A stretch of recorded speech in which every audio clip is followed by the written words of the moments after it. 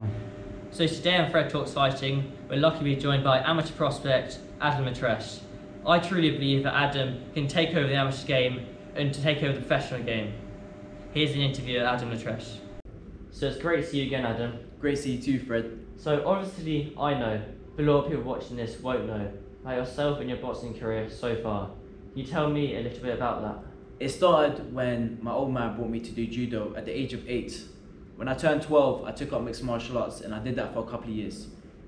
The one that stood out for me the most was my striking. I was very good at boxing. And so when I turned 16, I joined Legends Boxing Club. And now currently I'm at Repton.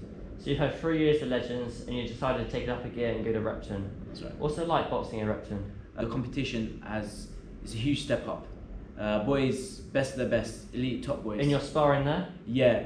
Going in as a full bouter, boys that's had over 35 bouts, 40 bouts. National champions.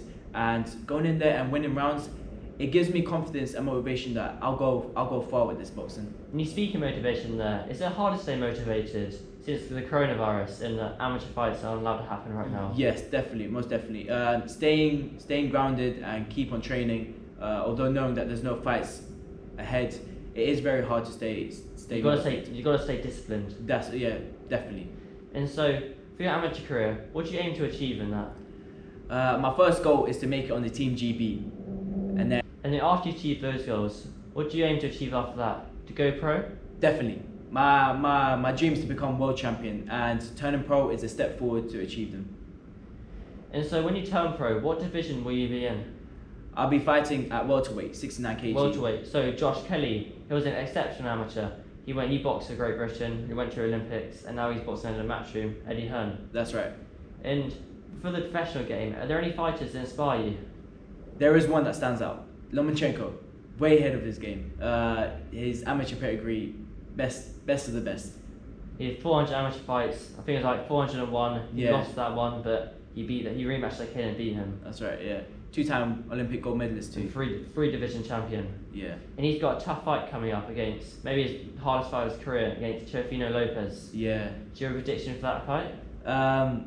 Lopez, I think he's undefeated, but I don't think so. He's met with someone like Lomachenko before. Lomachenko, I think Lopez is very powerful, but Lomachenko will be able to go around the ends and beat him. And you think Lomachenko wins on decision? Oh, definitely. Yeah. I think he'll go the distance, but Lomachenko will come out on top.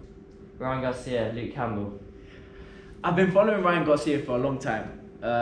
Luke Campbell, not so much, but he is English, so I'm probably gonna have. He went the GB route as well, yeah, same as you. Yeah, and so I'll probably have to be. I'll have to back Luke Campbell with that one. So moving up to the heavyweight division, you got Usyk and Chisora. What's your prediction for that fight? I like Usyk. Yeah, he reminds me of Lomachenko. I mean, they're both from Ukraine. Amazing pedigree in amateurs. So I think I believe Usyk will win. Definitely, he'll come out on top. All right. So thank you very much for your time, Adam, and I wish you good luck for your professional career. Thank you, Fred.